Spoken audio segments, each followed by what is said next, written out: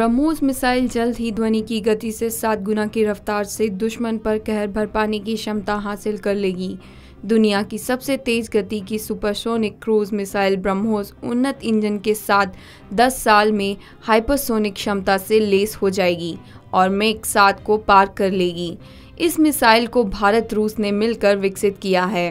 भारत और रूस की संयुक्त उपक्रम कंपनी ब्रह्मोस एरोस्पेस के मुख्य कार्यकारी एवं प्रबंधक निदेशक सुधीर मिश्रा ने कहा है, हाइपरसोनिक मिसाइल प्रणाली बनाने में अभी से 7 से 10 साल लगेंगे। अभी इसकी रफ्तार ध्वनि की गति की 3 गुना है। सुधीर मिश्रा ने कहा है कि ब्रह्मोस मिसाइल इंजन सुधार के साथ कुछ ही समय में मैक 4 और 3 साल में मैक 5 की गति हासिल कर लेगी। हाइपरसोनिक गति के लिए मौजूदा इंजन को बदलना होगा।